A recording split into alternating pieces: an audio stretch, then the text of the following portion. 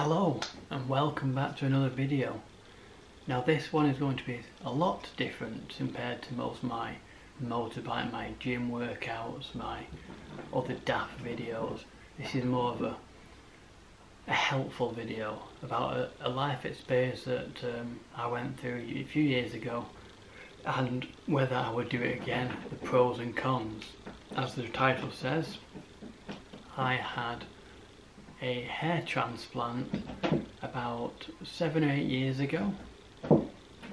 I will post a few pictures throughout this little chat of when I was younger, when my hair started going after I had the hair transplant, and as you can see now,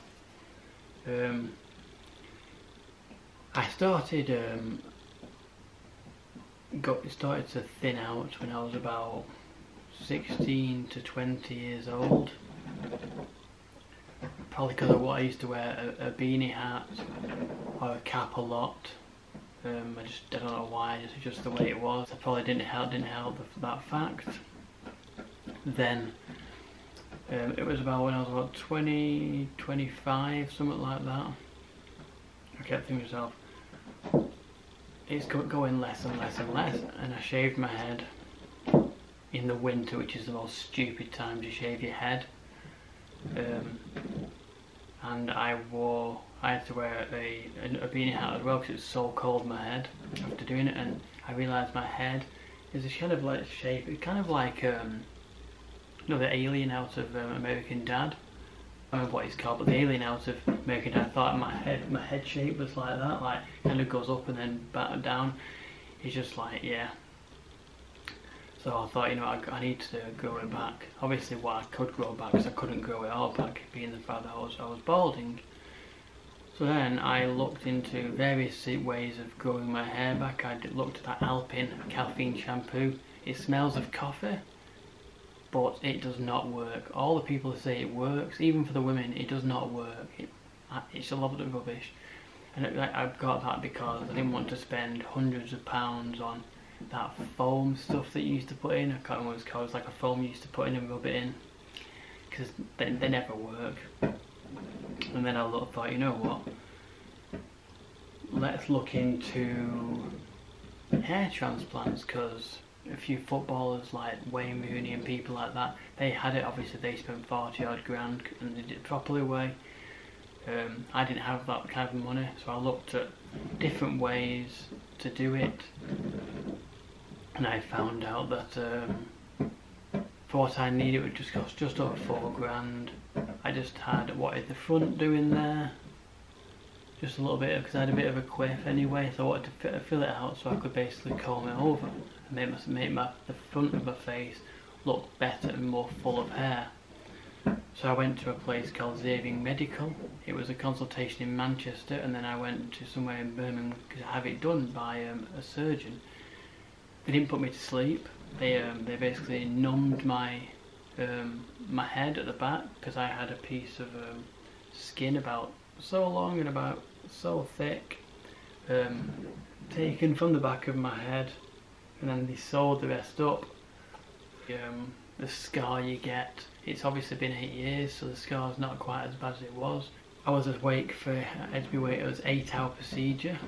I had to be awake for the whole lot. I felt a bit nauseous when they were cutting the strip out of my head. At first, so they put some fan on me to kind of cool me down, because I felt dead nauseous and warm, so to cool me down. I had a TV in front of me, films. I couldn't move for 5 hours. I wasn't allowed to move. I had to sit there like that while the surgeon comes in, takes it off. Then he has his nurse, and there's 4 nurses who pick all the follicles out and arrange them by 1, 2, 3, 4, 5, etc. threads out of each follicle.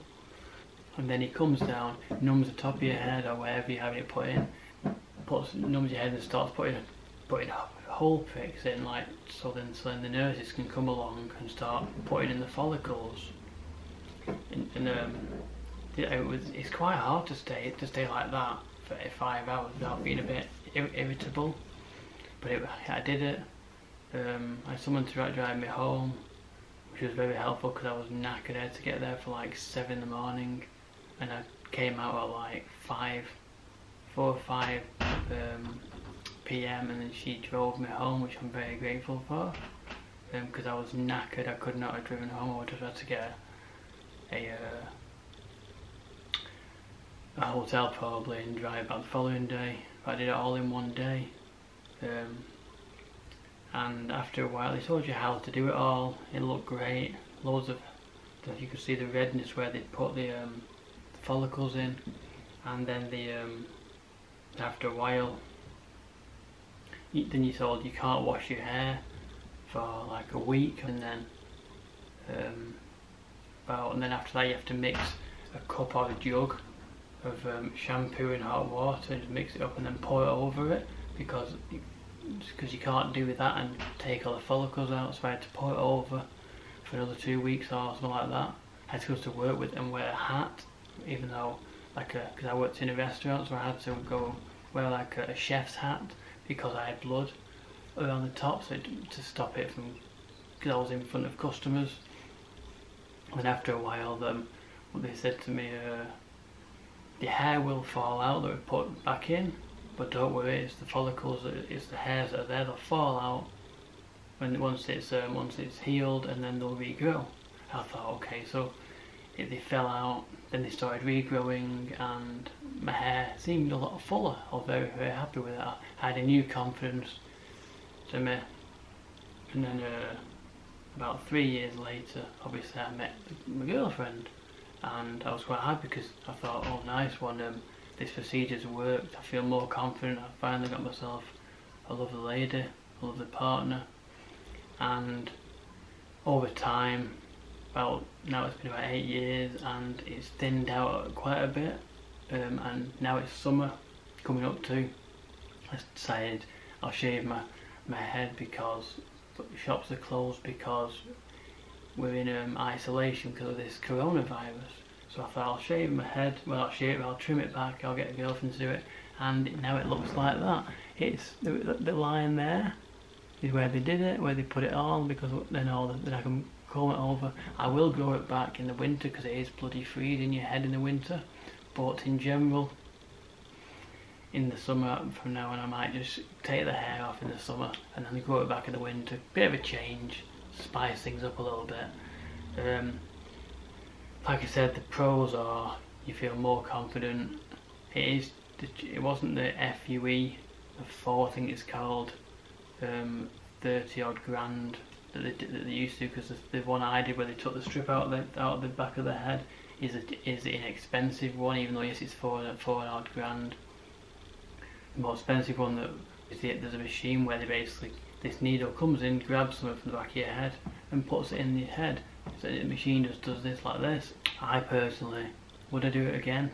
I don't think I would have it done again, because 4 and a bit grand for that, it doesn't last forever. It may last forever in other people, but for me, it doesn't last forever.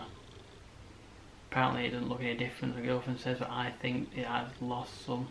It is more thinning more, and we'll see what happens once my hair grows back. Once this lockdown's ended, I'll see if it does go back thicker. If it does, I'll do another video to show that it's come back and it's more fuller. Would I have it done again? No. Do I regret having it done? No, I don't regret having it done. What did I get out of it? I got a lovely partner. I got this conversation, but it may come back. Who knows? It may come back fuller because I've taken it right down to the end.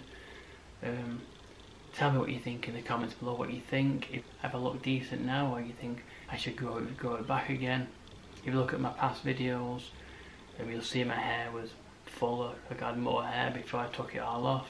The only good thing is that when you have this quiff, follicles transplant, and the hair is longer, you outside, the wind comes along, and you comb it over, and it looks nice. The wind comes along, and it basically goes from there to there. It just looks like shit. So the only way you can keep it steady is by putting some strong hold hairspray or gel in it, and even that doesn't do it always.